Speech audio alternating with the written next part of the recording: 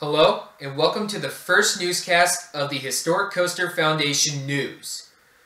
We report that Dollywood in Pigeon Forge, Tennessee will host a sneak preview day on Friday, March 18th from 10 a.m. to 6 p.m. The new Lightning Rod coaster is expected to open that day as well. This coaster from Rocky Mountain Construction is new, but it has historical importance for being the first launch wooden coaster. It will also be the world's fastest wooden coaster when it opens. We must remind you that the park will not be open to the public that day. Only season pass holders will be able to get into the park.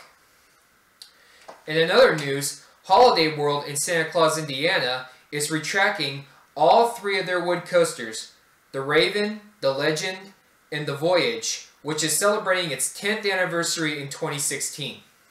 Work is being done by Great Coasters International.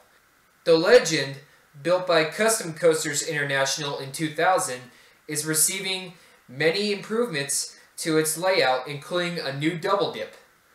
Let's take a closer look at what Holiday World plans to do. It's a new year, and we've got lots of fun things to talk about. It's our 70th birthday.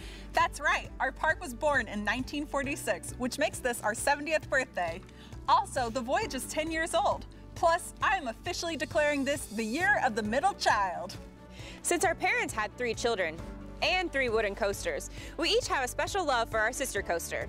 My sister coaster is the Raven, Leah's is the Legend, and William's is the Voyage. When you visit this season, you'll notice that all 3 wooden coasters are better than ever. Especially the middle coaster, my sister coaster, the Legend. But first, let's talk about Raven and Voyage.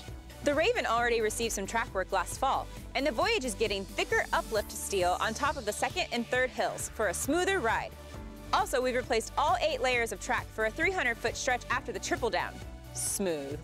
All joking aside about the Legend being our middle child coaster, our dad loved working on the design for all of our wooden coasters.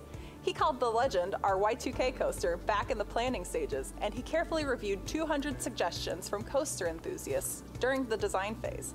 And he was able to incorporate quite a few of the ideas. But he always hoped to go back someday and add a few more dynamic elements to the layout. And that's exactly what we're doing this year. It's really important to us that we keep the classic wooden coaster feel on the Legend. We're working with Great Coasters International, GCI, to create a smoother ride experience with even more airtime. We're replacing all 8 layers of track on the first drop and are increasing the amount of support structure. And as a tribute to our dad, Will Cook, we're adding a new themed tunnel plus more airtime with a new double down element. James is joining us to show you some before and after graphics. As you saw in our previous video, we asked Santa for a new element on the Legend. That new element is going right behind where I'm standing now.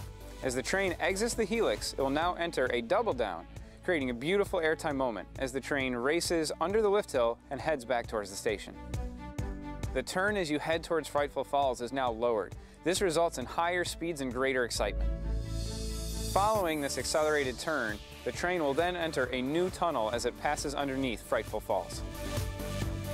James said it best. We're adding another beautiful airtime moment to the Legend. I can't wait to ride.